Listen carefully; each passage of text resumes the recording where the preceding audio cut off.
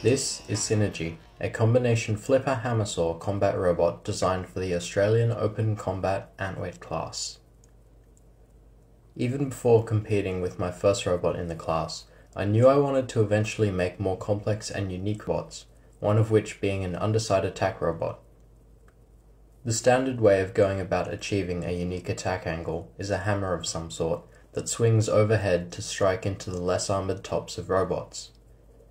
This has culminated in a recent explosion in the numbers of hammer saws, which pin opponents before spinning up a blade to be swung overhead, delivering a devastating shot to internal components. While top armor is usually neglected in many bots, there still exists the challenge of striking in the right place, and dodging around the opponent's weapon assembly and unique geometry, since the relatively fragile hammer arm can't take much damage itself, meaning that in extreme cases such as against overhead spinners or shell spinners, there may never be an opening to attack in an entire match. Therefore, even better than attacking from above is striking from beneath. Bottom plates are similarly not very thick or well armored, are almost always uniform wide flat areas regardless of the opponent's design, and because your wheels need to touch the ground to move, there isn't as much room to put dedicated armor even if you wanted.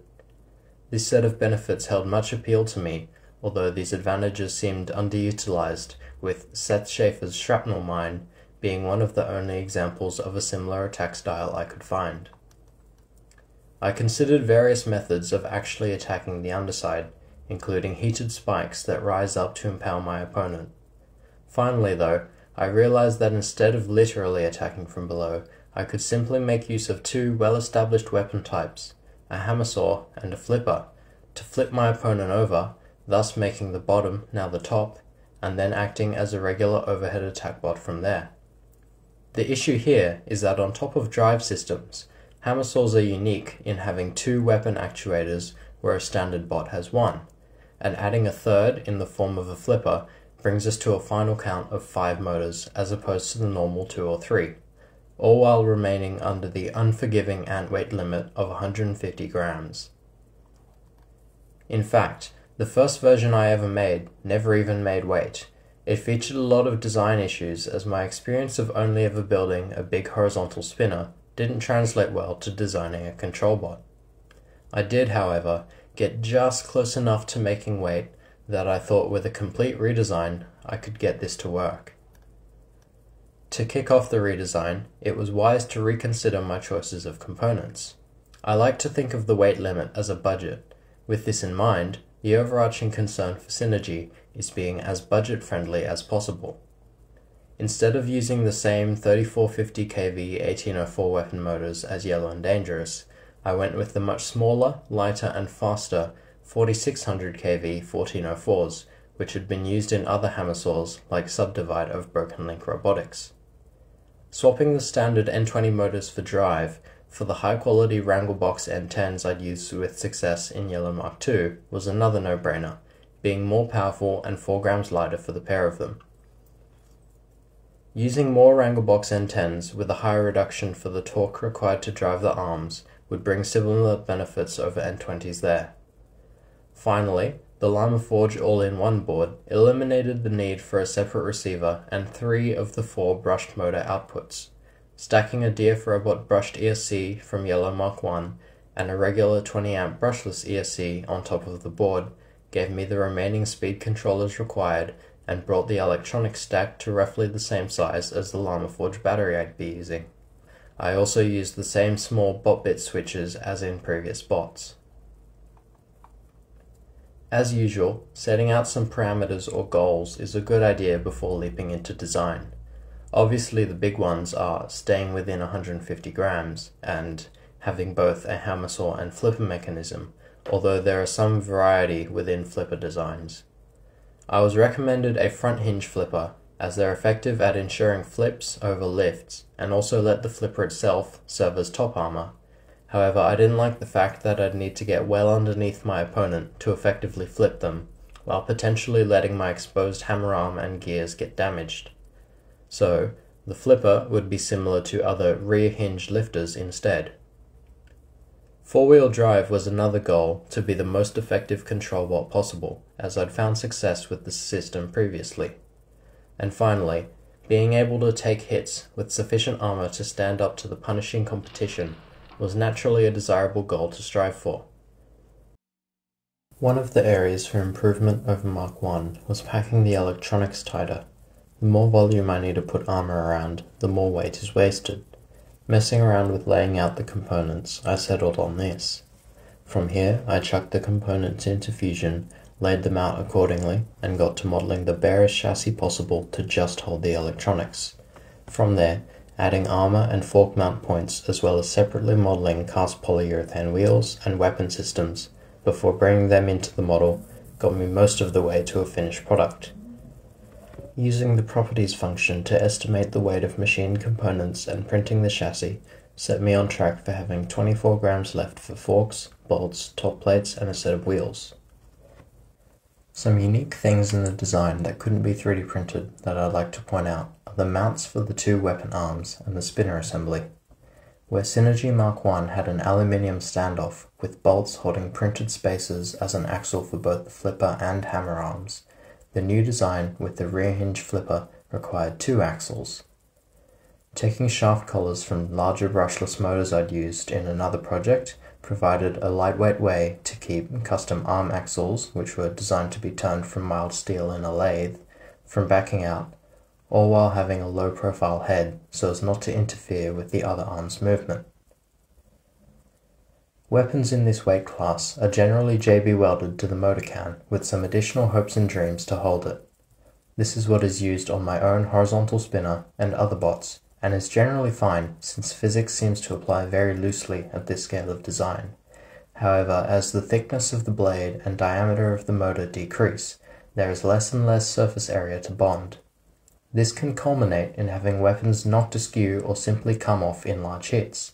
In addition to this, I wanted to be able to substitute different blade designs in future, like saws or thin slicing teeth, for more options against different materials. As such, I found that implementing a hub design gave me more surface area for the JB Weld to bond and the ability to swap out different weapon styles. In order to have the strength required to stand up to impacts and to keep the weight of the system equivalent to just having a steel weapon mount directly to the can, I spec'd the hubs to be 70-75 aluminium. This is where I'd like to introduce PCBWay. PCBWay is a manufacturing service, and here they are providing the CNC machined 70-75 aluminium hubs. While ordering, I also added in their anodizing option for some flair. They arrived nicely finished in blue and orange and fit on the motors perfectly, although I forgot to specify tighter tolerances on the bits that needed to fit together, and also left the threads to be tapped by myself. With most of the parts made, I then had to wrestle with the wiring. The wiring. This might be the most painful part of the bot. The 5 motors each receiving unique instructions meant I was using every pin on the llama board, and some were used twice. Couple that with how tightly everything is packed, and it's a wonder the thing even worked at all. Every wire was measured to make sure it took up only as much space and weight as needed, plus a bit extra for room to move during combat. Also, the battery plug passes underneath the center arm upright, and I have to use tweezers to unplug it. Once that was all done, bolting on the armor and forks as well as attaching weapon arms left me with a bot that was perfectly on the weight limit. Except, I didn't have a top plate. Oh, that's where the weight went. In a desperate final attempt, I spent a very late night reprinting what I could with slightly lighter settings and removed 4 bolts altogether by printing the flipper arm and forks as a single piece, leaving just enough weight for 2mm ABS lids to just keep everything inside the bot.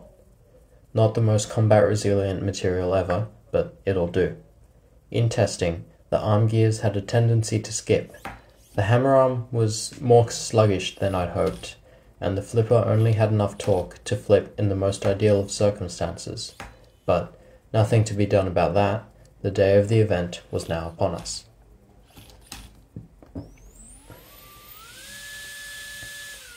With roughly 3 hours of sleep, interrupted by alarms to start more prints, I woke at 4:30 to take the train to the event. The event in question was another WRC one, although this time held at the Convoy for Kids fundraiser in the Hawkesbury. Although the structure of 3 round-robin fights, followed by playoffs of the top 8, remained the same, the presence of spectators meant the match schedule would be less flexible than usual. I also brought Y&D to this event, although its performance will be in a later video. Passing safety and weigh-ins, our first opponent was Mr. Obvious, an angled overhead bar spinner. This was actually the fight I was most hoping for, as it is a perfect counter to standard ham saws, and has previously survived entire matches against Subdivide without a single strike being landed for fear of the hammer system being obliterated. This is basically the ideal matchup to prove the effectiveness of my weapon combo.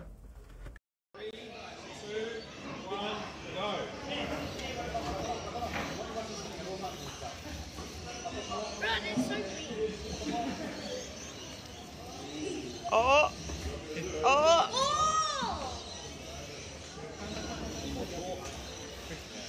I think the blue one might win. You built it? Yeah, last night. Yes!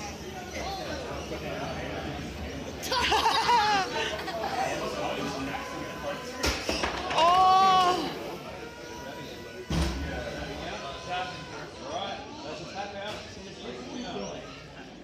I chased them around for a while, and the complexity of operating 3 weapon motors, in addition to the driving nuance required for control bots, threw me off. I managed to flip them over and wrestled with the controls while they tried to self-right, and carved right through their underbelly, after which they promptly tapped out. In hindsight, I should have given them a moment to tap out before I swung, but in the sleep-deprived moment of the thing actually working, I got carried away. Thankfully, no damage was done to their internals, although I was given the chassis as a trophy at the conclusion of the event. Second was Dead Cat Bounce. This is a new bot from Angus of Maker's Muse, and has a massive vertical spinner, and didn't seem to like staying flipped over for long. 1, go!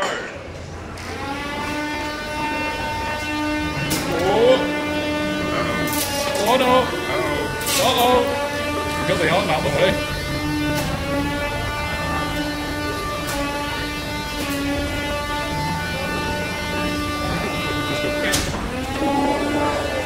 Oh no, get yourself right! Walk like a flop! Whoa!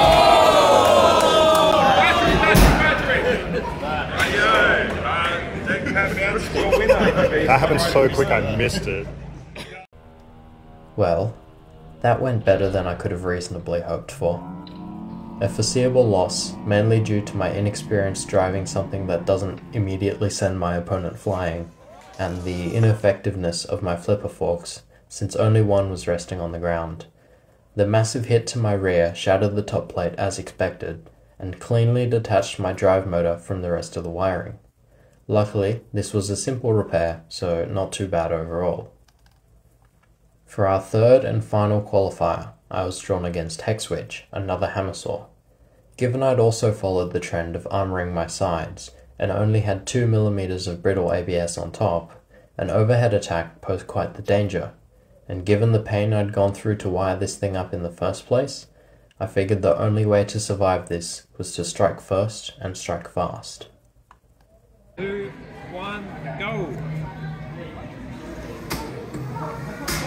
Oh, that is deep. Hey, can you separate? No. Alright. Right, pause the fight. Hang on. Just do not move.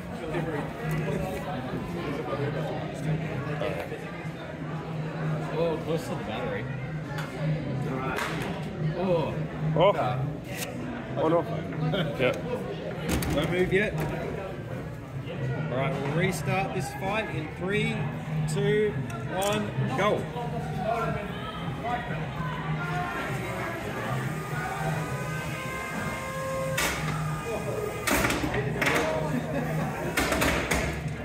Whoa.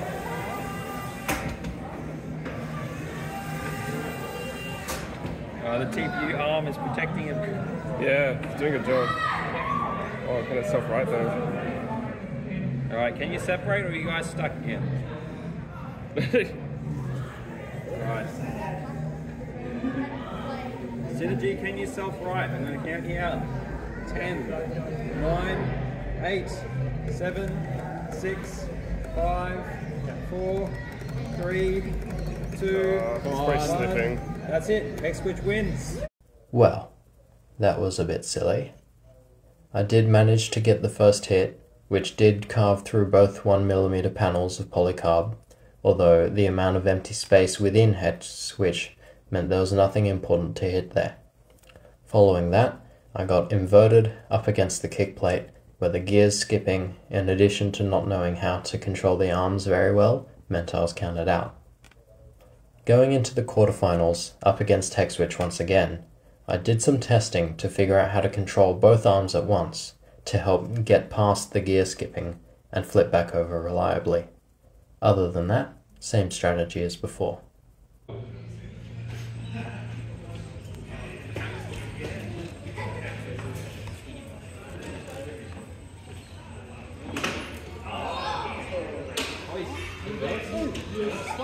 Oh no!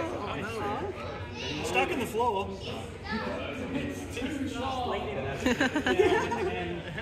Nine. See if I can get my weapon. Come on, weapon. Do the thing. 5, 4, 3, 2. Oops. Not the best way to go out, and kind of surprising.